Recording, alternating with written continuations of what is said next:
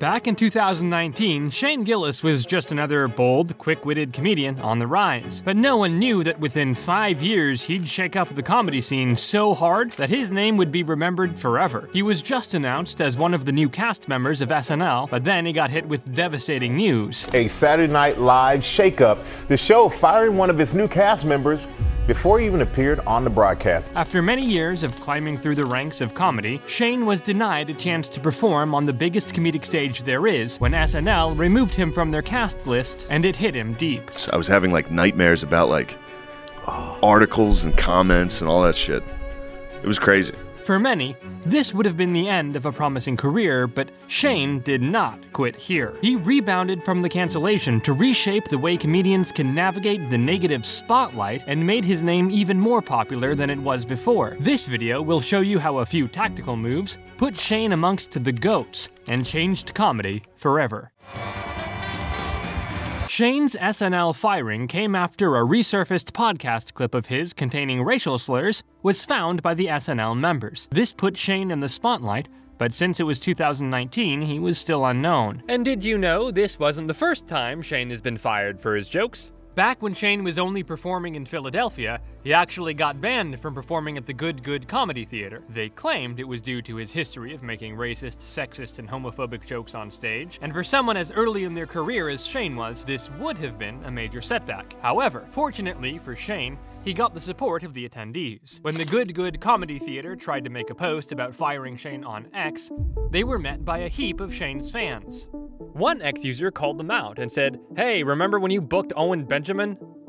And another said, "You guys suck. Shane always avoided talking shit about Good and this is how you act?"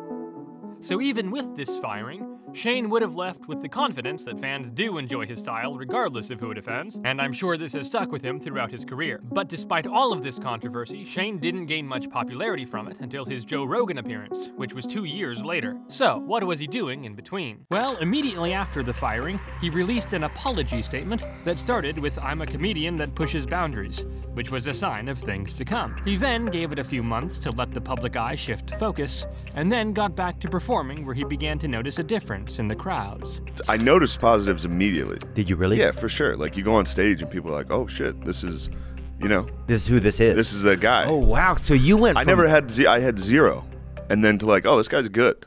Shane had become more recognizable, and he understood that controversy brought visibility. He then made an appearance on Barstool's Answer the Internet show, and made sure to mingle with the controversy surrounding his name. If you were murdered, who would be the most likely suspect? We got a lot of them now. I got about 1.4 billion suspects. However, as his performances were getting better, COVID lockdowns came and stopped all live shows. But rather than shying away from the spotlight and becoming unknown again, Shane leaned into it. The press did say that we called Southern soldiers so gay. Can you believe it? He decided to start uploading the Matt and Shane Secret podcast on YouTube, which is the same podcast that got him fired. It was quite smart because when he was getting canceled, the podcast's name was getting mentioned a lot, so by putting it on YouTube, some people would have recognized the podcast and been intrigued. Okay, this is where I scope the girls. I stare at all the girls, dude. You see some girls. Dude. They're down in the pool. Oh, no. I feel like it's one of those hotels where they film like pornos. Wow, there actually are some down there. I might go down there and drink a couple cold ones. Could you zoom your webcam? What's up, guys? His weekly uploads during lockdown allowed fans to appreciate his unique personality and see that he was a funny guy offstage, too. Shane even used the negative spotlight around John McAfee as he was getting canceled and brought him on as a guest. I'm John McAfee. I'm the world's greatest hacker. I also would not have been able to build the world's largest anti-hacking company, could I?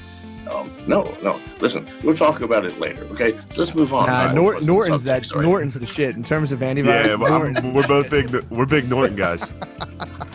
Well, fuck you both. The first few months of lockdown grew his podcast very rapidly, as it gave fans a chance to resonate with his unfiltered personality. But what he did next was even smarter. Hello, I'm Bob Isis of Isis Toyota, and we have a great collection of pre-owned certified Toyotas. But there's one thing I want to make very clear. and it's that we have nothing to do with the terrorists over there in the Middle East right now. And that's why we are the good ISIS. Once lockdown restrictions were lifted, he launched the Gillis Skits Show, as he was beginning to make a name for himself. This gave his fans a new way to enjoy his comedy. Still playing. Oh my God! Everybody get up, it's time to space change. What the? You're gonna block yourself and not me? Alright, everyone just turn around. Is he? Just turn around. No, he's getting fucked. Oh, fuck, you're coming back! No.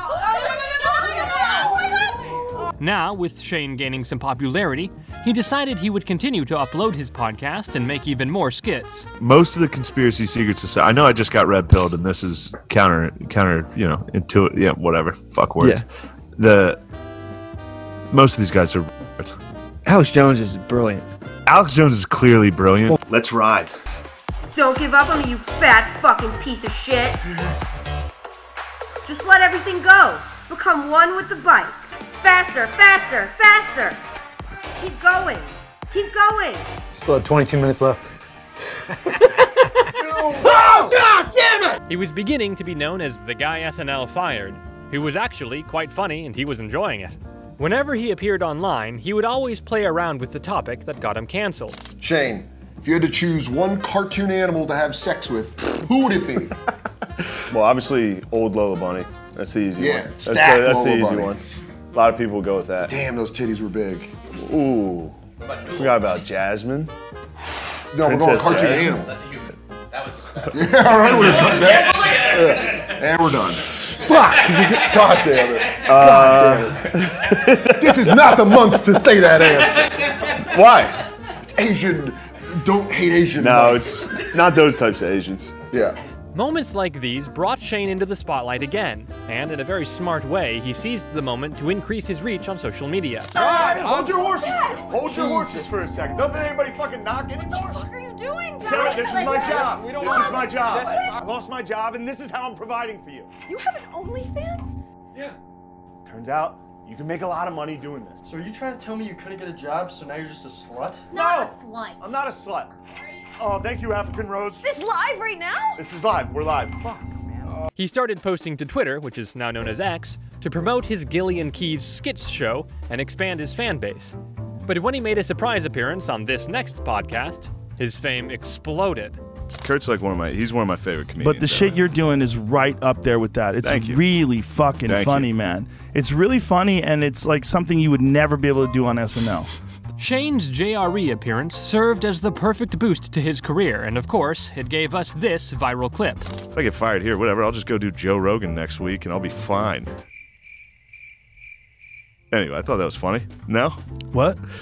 I was like, I Is that what you thought? I literally thought that. It was now 2 years after Shane got fired from SNL, but he was still leaning into it. Throughout the podcast, he discussed the firing process with Joe and explained how he managed to reestablish his name after it. Joe then went on to praise his Gillis skits, which acted as the perfect advert for his next great move. Personally, I actually volunteered and coached with the Special Olympics for a little while, so, you know, what'd you guys do? No, don't clap. Please. I did it for those kids.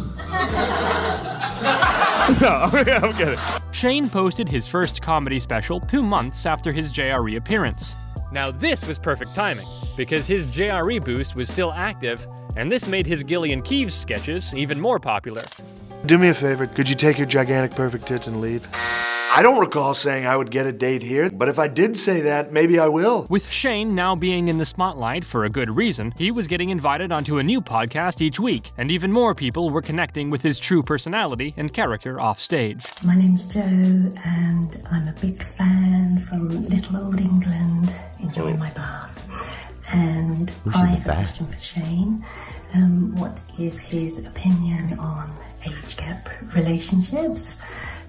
Still seems to be okay for the younger woman and the older guy, but not so much the other way around. So look forward to hearing your opinions. Okay, bye.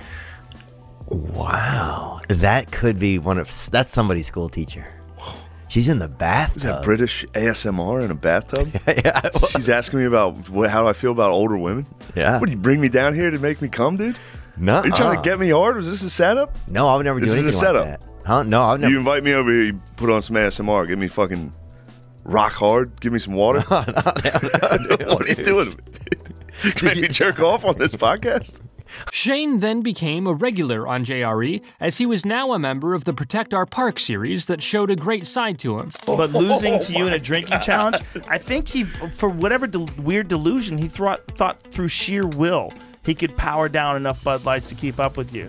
Plus weed, plus some whiskey. Yeah, but he's it's fucked. Very little whiskey. But look at how calm Shane is. This is the most shocking thing about all of it. It puts it in perspective as he cracks open a new one. He can still talk. Shane, what do you think we should do about Ukraine? You know what? I think we should keep sending them billions and billions of dollars.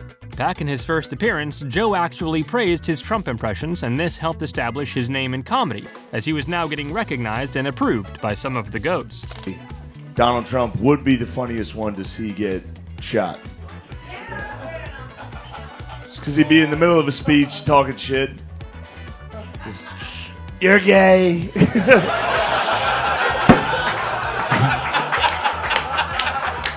The shooter would be coming at him and be like, sit down, get down. What a loser, get down, sit down. But just the noise he would make when he got hit. Even if you love Donald Trump, it would be funny. As soon as he got hit, he'd be like, ah! Shane was now respected in the comedy scene, and in September 2023, he moved to Austin to be close to the up-and-coming comedy environment. This move initially put Shane on edge, but he had one thing in mind. You know, do Rogan's podcast, do podcasts down here, do comedy. So I've been down here enough, so I wasn't worried about like living here. I was worried about comics being like, pussy. He left New York. He's trying to fucking suck Rogan's dick. That was like, I was like, that's gonna happen. I know that. No, I was excited. Matt was excited about it, so I knew I had Matt coming down with me. And then we brought our other friends, and it's good. Yeah. Yeah. Yeah, and taxes are. Oh yeah. Fuck New York, dude. But no, I just wanted to move to a place where you could do stand up during the week. And forever it was just New York and LA. That's true. Now you can do it in Nashville and Austin. Yeah. Like even just going over to the mothership, it's like you can do 3 sets in a night probably. Yeah, you can do 4 every single time. There's usually 2 shows in the small room, 2 in the main room. I mean, that's so you do crazy. 4 sets a night, yeah. It's safe to say Shane has mastered the art of making great career moves. He carved out his own path to success in comedy despite major setbacks. Shane is a winner, and he is very aware that all the opportunities he keeps seizing won't last forever. Think about moving back from here? You think you're settled in, you're good?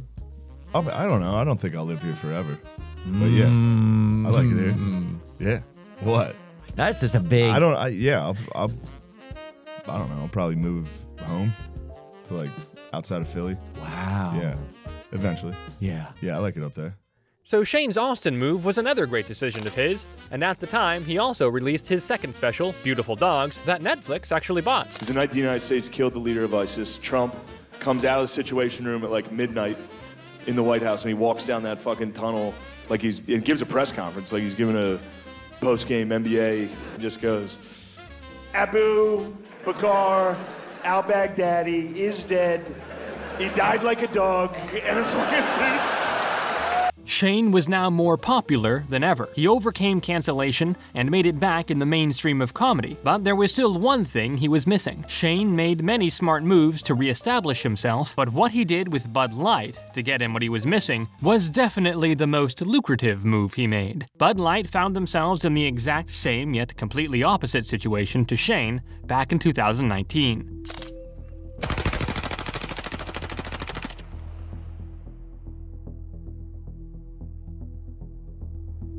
Bud Light and Anheuser-Busch. Have a terrific day. Bud Light were getting canceled by Kid Rock and other celebrities, and it wasn't for saying something considered to be racist or offensive. It was actually for being too woke. Bud Light's partnership with transgender influencer Dylan Mulvaney.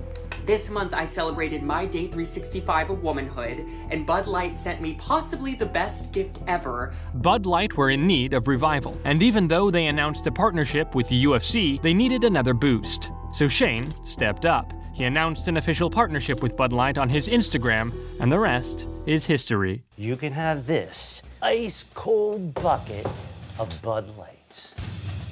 All you have to do is confess. All right, I'll go first. Grease the wheels a little. What? No. I confess that I practice my halftime speeches in the shower before games. Professor Wilkins, you want to confess anything?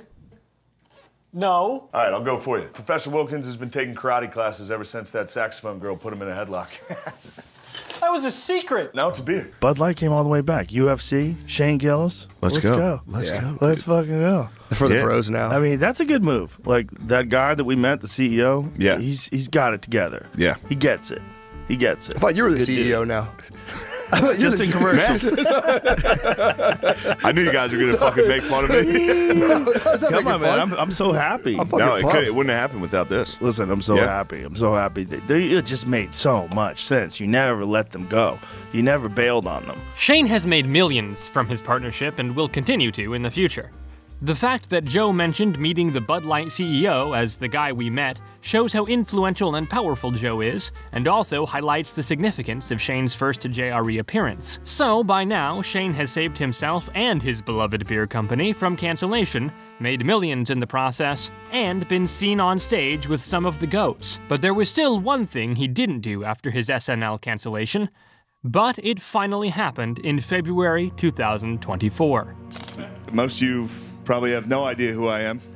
I was fired from this show a while ago, but if, don't look that up. Shane finally reappeared on SNL and completed the comeback after cancellation. Here, he displayed his great personality while still making references to being canceled.